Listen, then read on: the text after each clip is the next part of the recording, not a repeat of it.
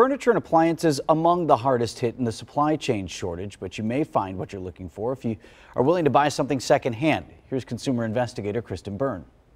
If you need a new fridge or living room couch, choices are slim and waits are long due to the supply shortage, as distributor Ken Raymond told us back in the fall.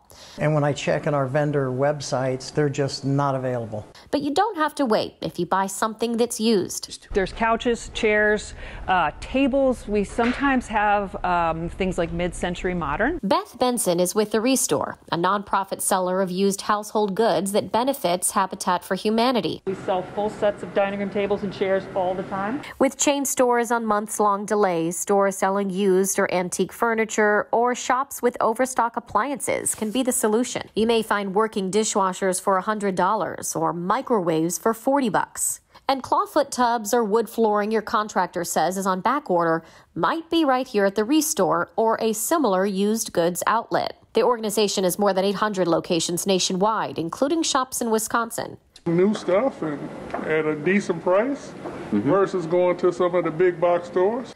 Shoppers are finding secondhand items not only reduce waste, but help you save. I'm consumer investigator Kristen Byrne.